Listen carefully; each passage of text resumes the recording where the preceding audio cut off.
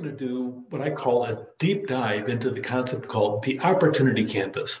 Last week, I introduced the concept to you of this canvas plus another canvas, which we'll talk about later. But for right now, I want to focus on when you see an opportunity, how to sit down and analyze it and dive into it in a really deep way. And this is a huge tool for you as a business owner long-term, in case you stumble across something, if you want to expand into a new market, if you find something that, wow, I want to really go into that aspect of it, this tool is excellent in the process as you go through. I hope you also enjoyed the aspect of the interview you dealt with an entrepreneur who went in 8 years, he started with a food truck and a $5,000 loan as he went through and expanded to 7 restaurants in that short period of time, including 2 years of weird, strange shutdowns in the economy of California. Not bad. Pay attention for opportunities that are out there, even in the most unexpected circumstances as you go. Let's talk about a startup as you go through. There's an existing window cleaning service as you go through. Daniel's window cleaning service has been in business for a number of years, and he washes windows on a regular basis. He's had crews up to 10, he's had crews to 2, and sometimes it's just him as he goes through. He's gone through all kinds of different cycles as you go through, but the one thing that he has is a well-established customer list with many repeat customers nonstop, and he provides them month after month. He has a residential section and he's got a commercial section. Residentials often are once or twice a year. Commercials are once a month as you go through. He has some people wanting service every single month as you go through. It just depends as to what the customer wants. But right now, he has an existing customer base. What opportunities can you go through to add to a window cleaning service? Typically, he has 1 or 2 vans, and the vans have a crew of 2 in them, and the vans have a long 2-story squeegee and a washing device that can sit down and wash the windows as he goes through. So let's go through an opportunity canvas and see what we can do to help his window cleaning service expand. We're going to take the opportunity canvas. We're going to go through this square by square and just go through and see what opportunities we can find out there. That probably want to solve, expand a window cleaning service to generate more revenue while providing more service to existing customers. He can always add more, but let's first of all see what he can do with existing customers as you go through. Here are a number of ideas that we brainstormed. We just sat down on, of all things, on a napkin with a pen, and we said, what can you do?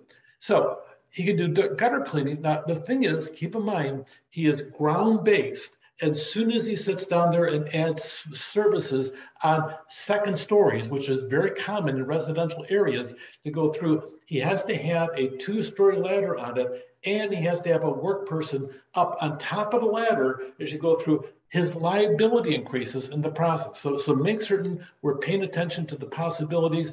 You have somebody up there, in all likelihood, they won't fall off, but that's a possibility. Pay attention to the entire thing. Go into business with a clear vision of what can happen. He can also do solar panel cleaning, which is becoming a bigger and bigger part of the economy. And by the way, pay attention to the Paris Accord, where the governments of planet Earth got together and they all says, yay, let's go green and energy and everything that we do. By 2050, if they do everything they claim they're going to do. Now, by the way, I don't have any belief whatsoever they will do what they say they'll do. They're government people. But that being said, say they only do half. They've committed to spending $131 trillion between now and 2050. Even if they do half of that, giant amounts of money are being funneled into solar panels, and there's a market to install them and to clean them. And that's what he does right now. He's got a fabulous cleaning service for glass. He just sits up there. He's got a 2-story ladder, squeak, squeak, squeak. The solar panels are clean, and he does it once a year or twice a year, whatever that customer wants as you go through. All of a sudden now, he's got gutter cleaning added to it, maybe once a year, and he has solar panel cleaning on top of it. He can continue the same route to clean the windows, and then he tosses on gutter cleaning once a year. He tosses on solar panel cleaning once or twice a year, all of a sudden on exactly the same route and close to the same time, because most of his business is driving on the road between customers. He's going to make more money. You know what? He's going to be up on the roof cleaning the solar panels. Hey, maybe he includes an inspection and takes out the cell phones, go click, click, click, click. The customers don't want to get up on roofs, and he's a Southern California business. The roofs are not asphalt shingle, the roofs are tile, and sometimes wet tile can be slippery. I don't know about you, not something that I want to do, but he's a professional at this and he already does it as you go through. Let's toss in solar panel inspections as you go through on top of that and charge $50 for it. And he takes pictures of the top and the bottom as you go through. It's a whole 10 to 12 minute process on each roof that he goes on. And then let's go through, maybe he can go through and contact somebody in the electrical business if there's a repair, if he sees a wire out or somebody reports something. He can sit down, have a business that he refers to. They come in, he gets 10% of the overall amount for repair if he refers them to them. And maybe, just maybe, of this $131 trillion, government subsidizes everything. And if somebody already has solar panels and that person buys an electric vehicle for charging, by the way, that's going to increase your electrical load. Maybe we need to have an opportunity to add solar panels to existing stuff as you go through. Another one on top of that. So let's do that. And maybe that same electrical company can install an additional solar panel, and maybe they can install the fancy dancy plug they sit down and plugs into your garage or outside your garage to charge your electric vehicle on top of it. You're talking 3 additional services he can provide, and he will not be adding any more labor to it. He's getting a piece of the action off the people he refers to. And let's look at the aspect of a house battery installation as well as you go through. So here's 4 additional services he can provide on an existing route that he already has, and he gets a commission off it as you go through. So he started describing the problem, expanded window cleaning service into solar panel cleaning, solar panel inspection, solar panel repair, solar panel addition, electric car recharging, and let's toss in new batteries as you go through for an entire house as you go through. All of a sudden, he's going to take a really small business, and it's not really rocket science as to how to clean windows. It's just good, hard labor as you go through. He can expand into from one aspect to doing the whole thing. Maybe even toss in, let's talk about the aspect of cleaning sidewalks as you go through with a power washer. In Southern California, we don't like to use power washers because there's a water shortage we always have. But that being said, he tosses that in too as you go through.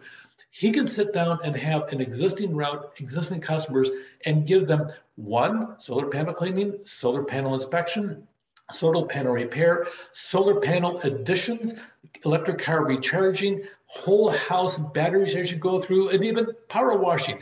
He can take 1 service and add 7 more to it and have 8 different services as you go through. What type of people who have this problem? People with solar panels, a growing market in Southwest United States, should have them cleaned annually. It can be articulated with existing windows and the same tools at the same time perform an inspection. Boom, 3 things over there as you go through. How are they currently solving problems? Many solar panels go without cleaning or inspection. By the way, just so you know, I was self-serving in this description because I already had Daniel coming over here and I hadn't cleaned my solar panels, don't tell anybody, in 3 years. They still work pretty good. I still got a rebate annually from the electric company. But that being said, they should be cleaned every year. So I talked him into it. I had to sell it to him in the process. And all of a sudden now he has more opportunities to go through. When you fill in the different aspects as you go through, describe the problem you want to solve. You can see what we just had on a previous slide right there. People who have the problem, what do you do? So I have described that there. How are they solving the problems? A lot of them don't go without cleaning or inspection. Okay, so that being said, now I do because I talked to him in the process you go through. Let's go on the opportunity canvas. What else? Describe your solution, use an existing window cleaning company, expand into additional markets as you go through, while at the same time gutter cleaning, solar panel cleaning, and then the series of things as you go through. How will your solution be different? Combine multiple services for one-stop homeowner convenience and expanded services and revenue.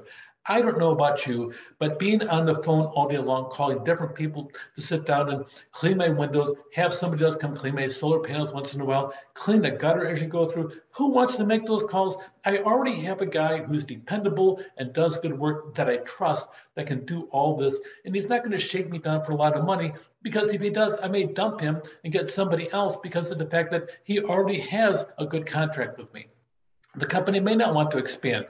Okay, that could be a problem. Also, this involves second story work, which is probably the higher risk factor than ground-based work as you go through. Who's going to buy into the solution? People like one-stop shopping. I don't think I'm unique in that. I think maybe you'd like to have something like this as well. How you provide stakeholders, how would they learn about the problem, the solution, direct mail, word of mouth, advertising. He just had to let me know as you go through, and how will potential stakeholders implement your solution, have a desire to increase revenue as you go through.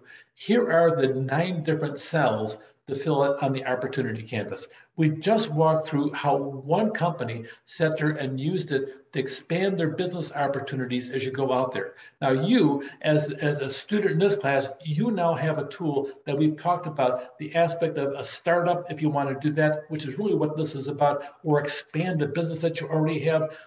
This will be an assignment for you to complete. I'm going to be asking you in an assignment later this week to go through, map out an opportunity canvas for yourself, for your own business as you go through.